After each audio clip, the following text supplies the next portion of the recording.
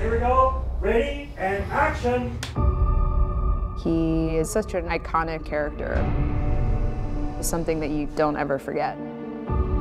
This doll is able to hold his own in the pantheon of horror.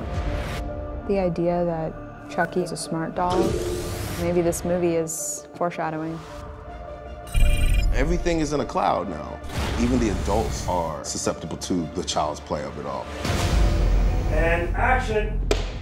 Chucky. I thought most of it was going to be CGI, but they had like an animatronic doll, 6 of them, that moved and could make facial expressions and everything.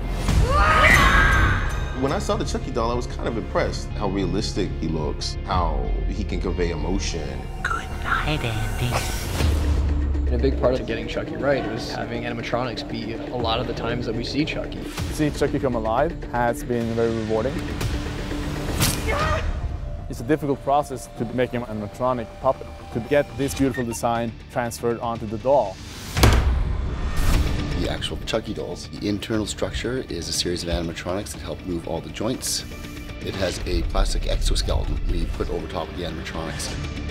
The skins are made of foam latex. The eyes will be replaced with digital movement, and then we dress his costume over top of that. We call him our Robo Chucky. Usually it takes 3 to 4 full puppeteers completely top to bottom. His face has all the expressions in it. Don't forget your little doll. We've even got interchangeable hands that are just grippy and grabby. It's an evil robot. There's nothing creepier than that.